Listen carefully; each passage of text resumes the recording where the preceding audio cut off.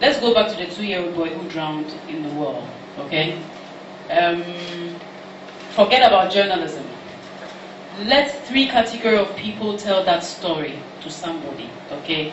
So this 2-year-old boy has come out of the school and has drowned in a well in a nearby house.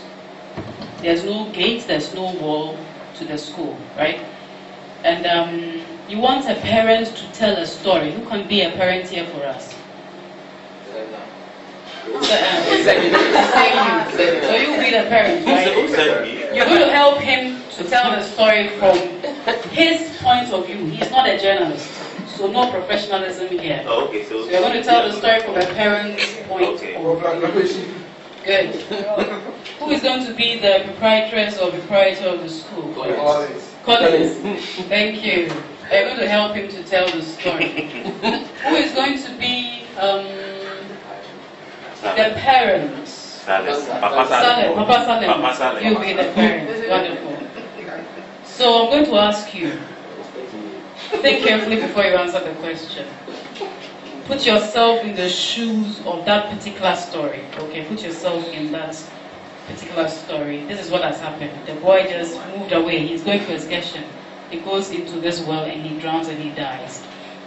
From the point of view of, let's use, in fact, I want a child rights advocate. Yvonne. So you help her to tell the story from her point of view. Okay, so how many category of people do we have? 4? Who are who? You. You are the parents. Good. How did it happen? Okay, so I want you to tell the story of what has happened. From which angle are you going to tell the story? From a parent's point of view. Do you understand it? Yeah. Or a guardian's point of view. From which angle are you going to tell the story? What about the story are you going to look at? What about the incident are you going to look at as a parent or guardian? Madam, what angle am I telling you from again? So you asking me?